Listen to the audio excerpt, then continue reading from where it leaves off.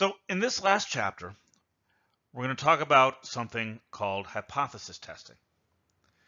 And I've got an example of the kind of situation we're talking about in the description here. In this scenario, we have two competing facts, kind of using the term a little loosely. On the one hand, we have the conventional belief that 50% of births are girls. All right. Now, on the other hand, we have evidence from our sample here that says something else.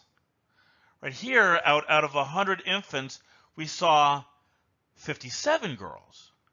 So in my sample, the proportion is 0.57. All right, there are two possible explanations for a situation like this. One is that the difference we're seeing is just random chance. You're rarely going to get exactly a 50-50 split. Maybe that's all we're seeing here. The second possible explanation is that there's some outside force, and in this case, the medical treatment, that's making our results different from the expected, different from that conventional wisdom. The goal of hypothesis testing is to give us evidence to choose between these two possibilities. So this is the basic rule that we're going to use to make that determination.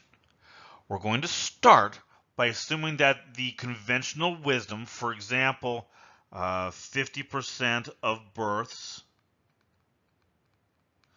are girls, is true. Then, using that value, we're going to calculate the probability of getting the result that we saw in our sample. For example, the probability that P is greater than P hat. Right? If the probability of getting that result is low, then that's another way of saying the likelihood of the results we're seeing occurring by chance is low, which means our original assumption has a high likelihood of being incorrect. And I really want you to stop, replay this if you have to, think that through, right? Because that's going to be the key fact that we rely upon in the last phase of our hypothesis test procedure to draw our final conclusions.